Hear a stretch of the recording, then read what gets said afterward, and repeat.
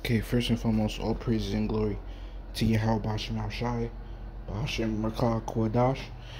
Yahweh is the true name of the Heavenly Father. Yahweh Shai is the true name of His only begotten Son, and there is no God beside Him. And I want to give double honors to the apostles and elders of Great Millstone who definitely rule well, and honors and citations to the hopeful elect. So I want to share this dream I just had through the spirit and power of Yahweh Bashem Al-Shai, which I definitely think is just a dream. Well, it's just a dream, not a vision, but it's a dream to show that the Lord is getting ready to uplift His men, so that His men can uplift Him, so that His faithful, loyal men can uplift Him. That's the whole point of Him uplifting the hopeful elect, so that we can in return uplift His name, not ourselves, man. And I got a scripture too, but I'm gonna get into this dream first. So pretty much what happened, man. I go on bike rides, and I went on one bike ride, and I went on a way that I never went before, into an area that I've only been in. And according to the dream, I only been there once with a friend, but I never been there on my bike as a bike ride. So anyway, I go this way for the first time on my bike as a bike ride, and there just happens to be a mega party that's coming from a cul-de-sac going all the way up the street with a whole bunch of people. Then it turns out that all these people, as I hit the beginning of the block, I'm looking all the way down the street to where the party's actually at, and it's just people just filling up the whole street, and I'm at the end of the street, and they were like, what the, it was like, say my call name is Dave or something. They would say my call name is Dave. They was like, is that Dave? They was like, is that Dave? It was like, who invited Dave? It was like, who invited Dave? And I'm on the bike. I'm like, I ain't come here with, and my mom like, I didn't come here to hang out with y'all anyway. This is just by chance. I'm just on a bike ride. I didn't want to come to this party. So anyhow, they actually start to show me love or whatever. The people I went to school with, these are all people that I was in high school with, right? I recognize, oh, you know what I mean, whatever. And so,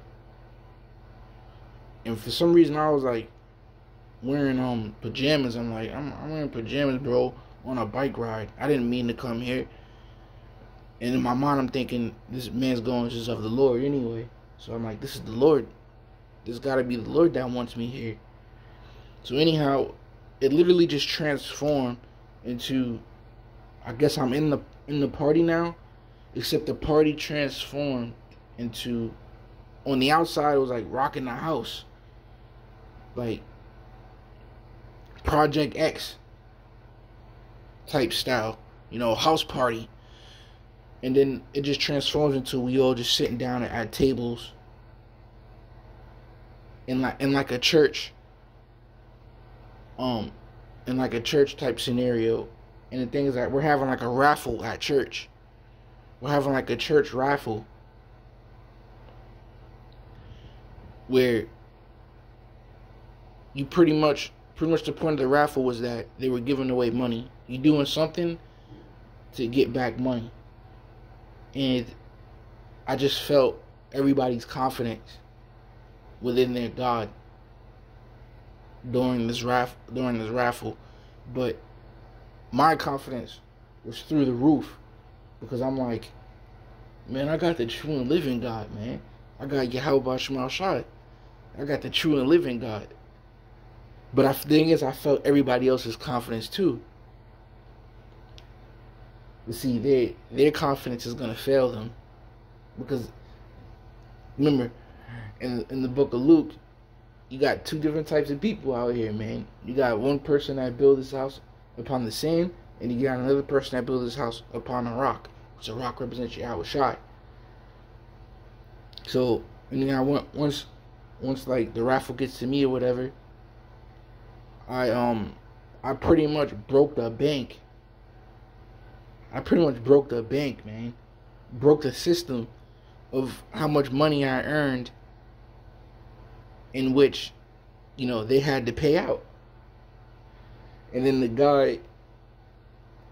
guy walked away to get us food or whatever, and I was talking to everybody around me at my table, and it was like, oh man, he ain't gonna like this. It was like, he ain't gonna like this. Wait till you see how much I earned. And in my mind, so pretty much, at the end of a raffle, but that was pretty much the end of the dream right there. But the point is that at the end of the raffle, they tell you who won. So when they were going to show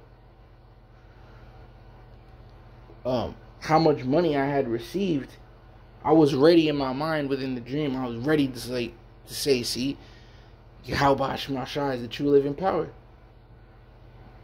I was gonna let them know, man. I was gonna uplift the Lord, because none of them broke the bank within that raffle. I literally won the whole thing. The Spirit Power Yahweh Shai, with flying colors, breaking the bank. And like I said, I was getting ready to let them know about the true and living power, man. And that was pretty much it. So, like I said, that was like a dream, but it's also going to show that the Lord is getting ready to uplift His men, so that we can uplift His name. So just imagine in a dream, everybody's gonna be in wonder and amazement that, damn, he got that much in that raffle, damn. And yeah, it's because Yahweh we serve the true and living power, man. So let me get that it's in the book of Acts already. I think that's like and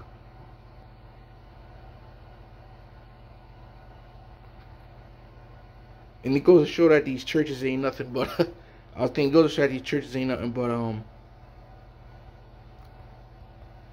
damn parties moving the block, man, with their speakers. Yeah, this is it, Acts 3 and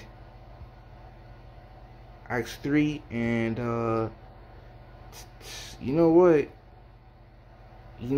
man, I'll start at verse 6. It says, then Peter said, silver and gold have I none, but such as I have give I thee. In the name of Yahweh Shai HaMashiach of Nazareth, rise up and walk. And he took him by the right hand and lifted him up. And immediately his feet and ankle bones received strength. Obviously speaking upon a lame man that everybody knew. Because when you read up, right quick,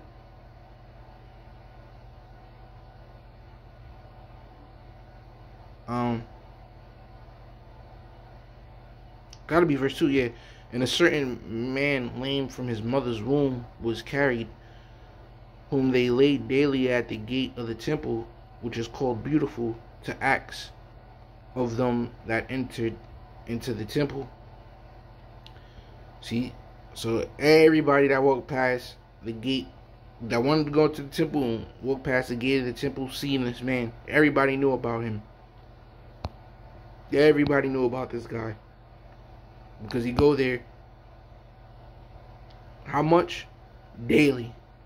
So you can't miss him, because he goes there daily. Right? That's like us going out weekly. You can't miss us. If you go out there Saturday, you're gonna see us. You can't miss us. So now, Verse 7, and he took him by the right hand and lifted him up.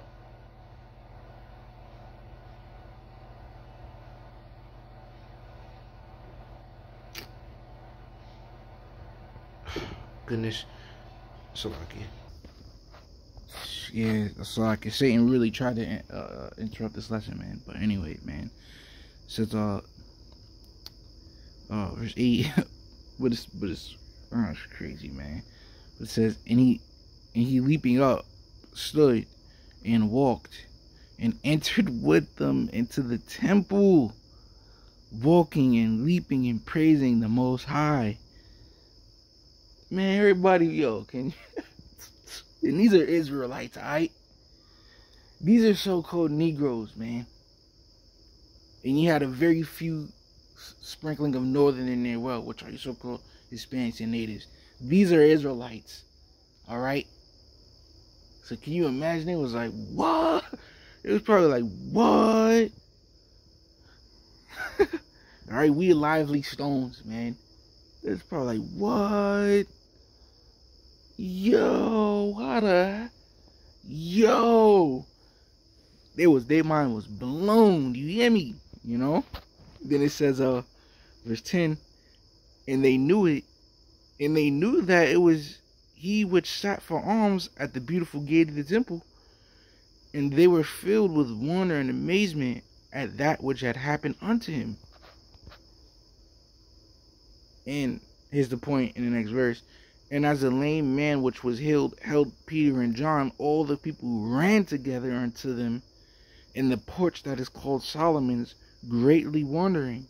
And when Peter saw it, he answered unto the people, Ye men of Israel, why marvel ye at this? Or why look ye so earnestly on us, as though by our own power or holiness we had made this man to walk? The God of Abraham and of Isaac and of Jacob, the power of our fathers, hath glorified his son Yahweh Shai. See? So what? He begins to give all praise and glory to Yahweh Ba'ashem Yahweh Shai. So see, what's the point?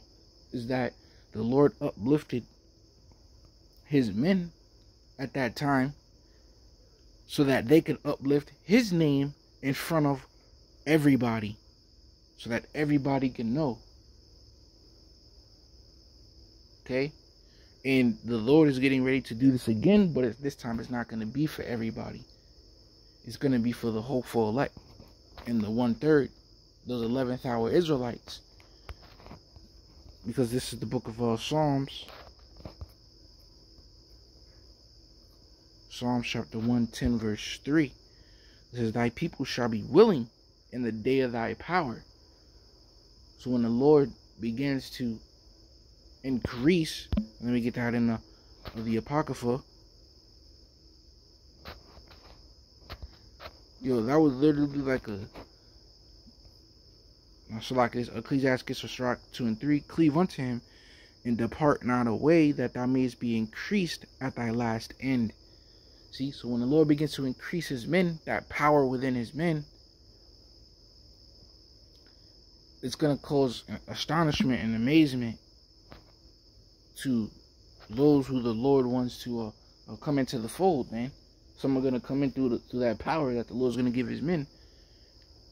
And when that happens, we are to uplift the names of Yahweh Ba'ashem Yahweh Shai, to show that they are the true and living power, man. You know, and I quoted Luke the 6th chapter already about how we build our house upon the rock. You know, so that's pretty much it, man. You know, wanted to share that dream. Thought it was edifying to show, man, the Lord's gonna uplift his men real soon. He's gonna uplift his men so that we can uplift him. Not for our own sakes, not for our own vainglory. Okay, not so that all of a sudden we could think that we the man, but so that they can know that Yahweh Ba'ashem Shai is the true and living power, man. Because just like in the dream, everybody was confident. Everybody was confident. But I had the confidence of knowing. I'm like, man, they don't know. They don't know, you know, what, what's really going on. They don't know the true and living power. You know, but it's crazy how also it began as a big freaking party, like house party, pretty much, man. Then we get inside and it turned into a church raffle. You know, so the Lord's gonna show who's really His men, and it's not the so-called churches, man. The Lord ain't dealing with those so-called churches. He's not, bro. All right, as known as the harlot houses in the scriptures. You're worshiping a false god. You're not really keeping the true ways of the Bible. Yahushua said it, man. You honor me with your lips, but your heart is far from me. Your mind is really far from the Lord. And you're really not followers of the Lord, man. You're really not. The Lord spoke upon true worshipers. You're really not a true worshiper. Okay? So, Lord willing, this was edifying. With that, I'm going to say shalom.